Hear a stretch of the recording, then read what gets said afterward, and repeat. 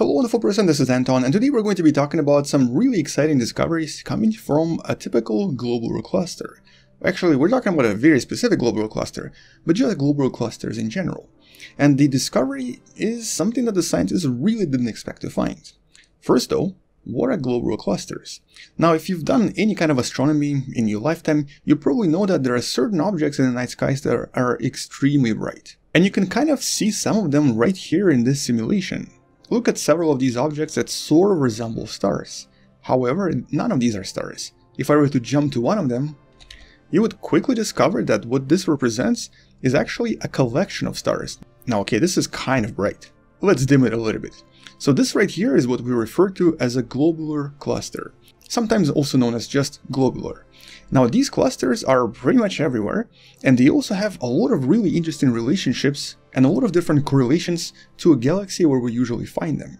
We also use them for a lot of different discoveries, like for example, discovering the total mass of a galaxy, discovering the speed of different stars in a galaxy, or even looking for different signs of dark matter somewhere out there in the universe.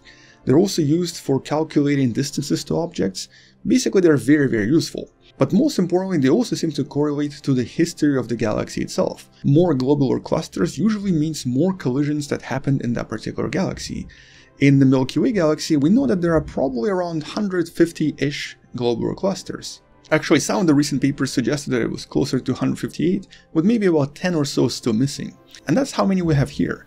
If we were to look at the nearest larger galaxy, that of course being the Andromeda galaxy you see right there, it has roughly around 500 different globular clusters. And then if we look at the famous M87 galaxy with the famous picture of the black hole that was taken a few years ago, here we can find up to about 13,000 globular clusters. Which of course makes sense because these galaxies are way more massive and also possess a lot more stars and a lot more matter. But interestingly, generally globular clusters are also extremely old. They're much older than typical stars, they're also much older than so-called open clusters. And they can generally tell us more about the history of the galaxy and even tell us about the age of the galaxy. We know, for example, that some of the older galaxies that existed in the Milky Way are basically the representatives of the earliest formation of stars in our galaxy. We're still not entirely sure how their formation differs from the other stars in the galaxy, but we know that they do correlate with a lot of other parts of the galaxy. For example, there are definite correlations between globular clusters and the central bulge of the galaxy. There are also correlations of total mass of the galaxy and the number of globular clusters. And the average age of globular clusters usually represents the average age of the galaxy itself. And although to some extent they resemble certain dwarf elliptical galaxies and might even have several features that are very similar, their overall origin and evolution seems to be entirely different and possibly is one of the last mysteries that we have in terms of the formation of different objects in the universe.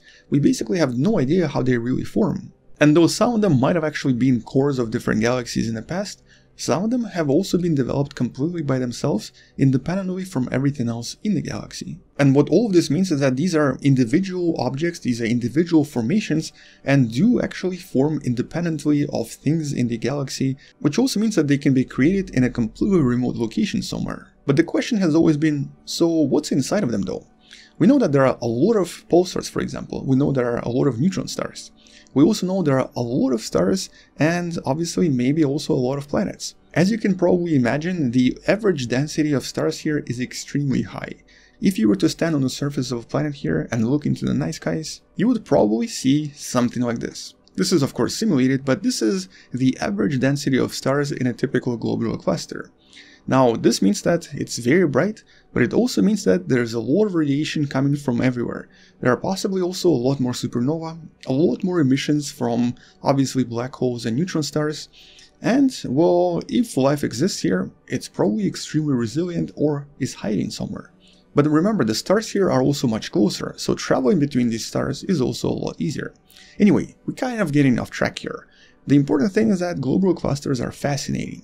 And one of the recent studies that you can find in the description below decided to investigate the second closest globular cluster to planet Earth. The cluster known as NGC 6397, located around 7,800 light-years away from planet Earth. And although it doesn't seem like it, there are actually 400,000 stars here. And because of its distance and also because of the amount of stars here, if you were to look at this in a night skies in a relatively dark place, you can actually easily see this without any telescope.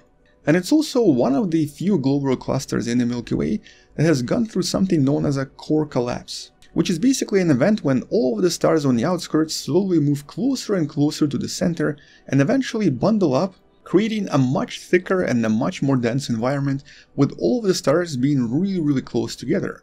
Now, why this happens, we're not really sure, and also what's exactly in the middle or in the center is also very unclear, but that's exactly what the scientists wanted to find out in this paper. Because the assumption was based on the observations from some of the other clusters.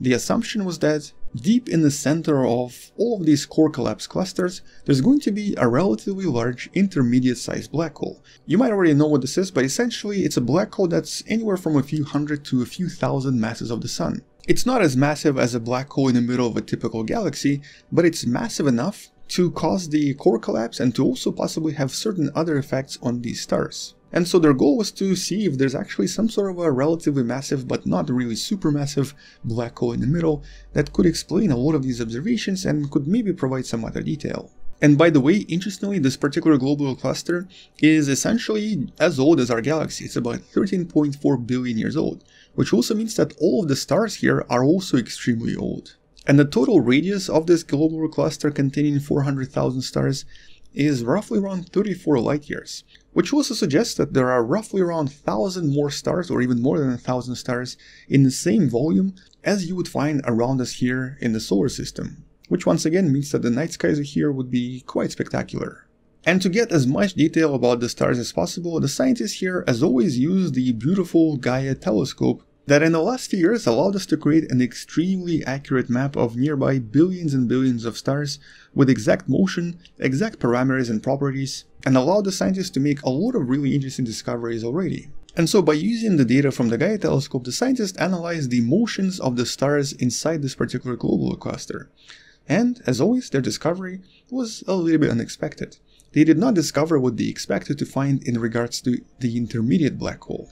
The motion of stars here was exhibiting almost like a Brownian motion. It was sort of random in all directions, whereas what they expected to find was something similar to this. A lot of stars in different kinds of orbits orbiting a somewhat massive central point, which would be the intermediate mass black hole. Yet nevertheless, there was a central mass in the middle of the cluster. There was a central point that was more massive than other points. But unlike their prediction, the mass was not a point. It was a very large collection across a larger volume, extended to a few percent of the volume from the center of the cluster. And that to scientists implied only one thing. It implied a really large number of remnants of black holes, possibly neutron stars, possibly white dwarfs, but most importantly, a lot of smaller black holes. Black holes everywhere. Now currently the scientists are not sure how many and what the total mass is, but it seems that there are definitely a lot of them. And all of this is kind of pointing at the history of this particular cluster. As a lot of stars in this cluster age with time over billions and billions of years, most of them turn into remnants. They became white dwarfs, they became neutron stars, they became black holes. A lot of this stuff slowly circulated around and moved closer and closer and closer to the center. Eventually, the center became saturated with all of these remnants. Now, right now, we don't really know what exactly is the main remnant there, but chances for those remnants to be black holes is really high. And here we're talking about a lot of black holes, possibly hundreds, maybe even thousands. The majority of the mass in the center is definitely these invisible black holes that are slowly circulating around one another. And this is actually a really important discovery, because it could solve another major mystery we've had for the past 5 or 6 years, the mystery of gravitational waves. In the past few years, the scientists have been discovering a lot of gravitational waves, way more than anyone ever theorized was possible. At some point they were detected almost once a week, and this is sort of really difficult to explain.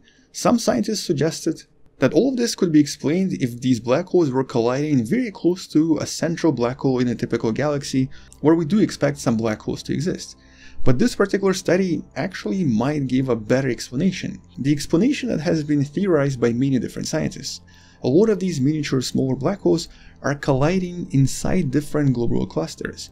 These typical globular clusters, if they contain hundreds and thousands of smaller black holes, will have a very high chance to have a collision with frequencies that we're detecting here on planet Earth. In other words, a typical globular cluster with hundreds and thousands of black holes in the middle will very likely experience way more collisions than any other region in a typical galaxy, mostly because these black holes are already very close to each other. They're also relatively similar mass and have relatively similar other properties, and they're also orbiting around one another in somewhat hectic conditions. Something that might resemble this, although with much bigger numbers and also with a lot more, well, technically randomness. And here the collisions would definitely happen quite frequently. As a matter of fact, ever since I created the simulation, there were already at least 3 different collisions, and this is only after a few hours of running the simulation, which means that if you were to wait long enough, eventually all of them would probably collide with one another.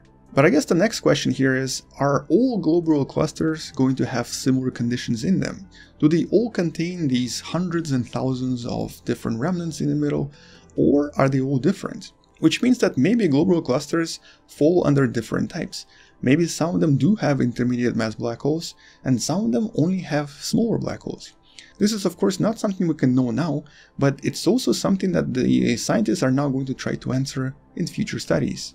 Nevertheless, all of these discoveries in regards to globular clusters are definitely helping us answer a lot of different questions we've had about the universe in other parts. But studies like this definitely show us that it's really important to study globular clusters, because we're going to possibly answer a lot of mysteries of the universe by looking inside of these unusual objects. And that of course includes questions like extraterrestrial intelligence.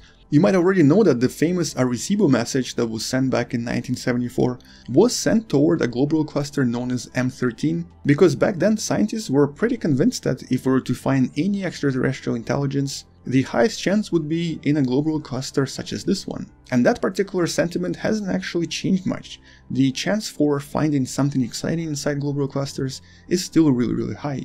But unfortunately for us, the closest one to us is still pretty far away, several thousand light years away from us.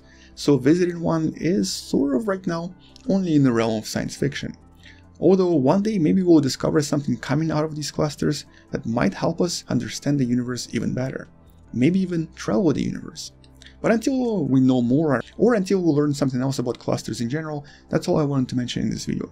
Thank you for watching, subscribe if you still haven't, share this with someone who loves learning about space and sciences, maybe come back tomorrow to learn something else, maybe support this channel on Patreon or by buying the Wonderful Person t-shirt you can find in the description. Oh, and also check out the paper in the description as well. Well, that's all I wanted to mention. Thank you for watching, I'll see you tomorrow, stay wonderful, and as always, bye bye.